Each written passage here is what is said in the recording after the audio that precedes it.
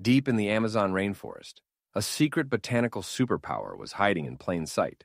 The Cordyceps fungus didn't just grow, it hijacked entire ant colonies with terrifying precision. When a spore lands on an ant, it slowly infiltrates its brain, transforming the insect into a zombie-like puppet.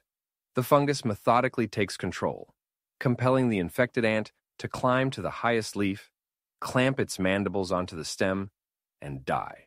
Then something extraordinary happens.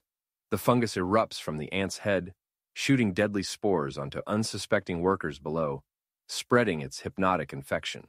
Scientists discovered this wasn't random biological warfare, but a calculated, almost intelligent strategy. The cordyceps essentially reprograms the ant's neural pathways, overriding its survival instincts. Each infected ant becomes a sacrificial seed spreader, ensuring the fungus's relentless reproduction. This wasn't just parasitism. This was total neurological colonization.